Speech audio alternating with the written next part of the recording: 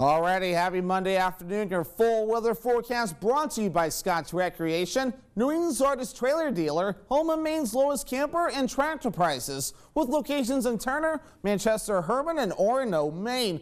Already, clouds have been the theme this morning to the afternoon period. We'll get these clouds out of here, revealing plenty of sunshine and maybe the isolated chance for a shower or storm. Further off toward the north, though, I think most of us will stay dry this afternoon, too. But we're going to be watching another system now be moving in. Right about in here, a couple systems we have our eye on, but both of these will be tracking off towards the east. Now they'll equal more showers and thunderstorms that'll be on the way by tomorrow afternoon. Today, though, and tonight will be calm, but tonight the concern will then switch over to a little bit of fog. Water temperatures, if you're thinking about going to the ocean today because the air temperatures are warm, they're currently in the 60s right now, so not too bad out there. It's still a little bit cool in a few areas, so the water temperatures are a lot warmer further down toward the south. But moving forward, though, air temperatures, our average high is 81 degrees. We'll be in the upper 80s today, lower to middle 80s Tuesday and Wednesday. Lower 90s, a warm one on Thursday, back down to the upper 70s Friday. Then 80s on the way again as we head towards Saturday and again for your Sunday. Dew points are going to be up and down, but it's going to feel muggy again this week, though, with dew points that'll make it into the 70s possibly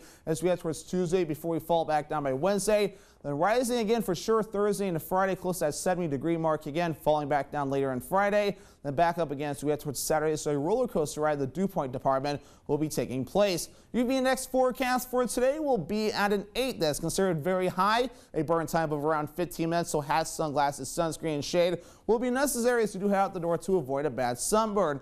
Moving forward, though, the clouds are getting out of here, and now we're allowing a lot of sunshine, maybe a few passing clouds and an isolated chance for a shower or storm further off toward the north. Will remain mostly clear later tonight with a lot of dense fog moving in, so make sure to keep an eye on that. That fog will get out of here as the day progresses on Tuesday. Showers and thunderstorms develop Tuesday afternoon. We'll get that system through, then things will start to calm down late Tuesday night and the parts of Wednesday morning, so we'll get those out of here. And we definitely need the precipitation, too. It's been rather dry around here recently with many areas in drought, so any rainfall will definitely be welcome. So your forecast for today, upper 80s, partly cloudy and warm with that south wind getting up to about 20 miles per hour. Later on tonight, middle 60s, mostly clear with areas of dense fog as well, and the wind overall looking nice and calm. For tomorrow, scattered showers and thunderstorms, highs in the lower 80s, that south wind getting up to about 25 miles per hour. Scott's Recreation extended forecast, mostly sunny on Wednesday, highs in the middle 80s, getting hot on Thursday, partly cloudy, highs in the low 90s and upper 70s on Friday, with a chance for showers and thunderstorms again.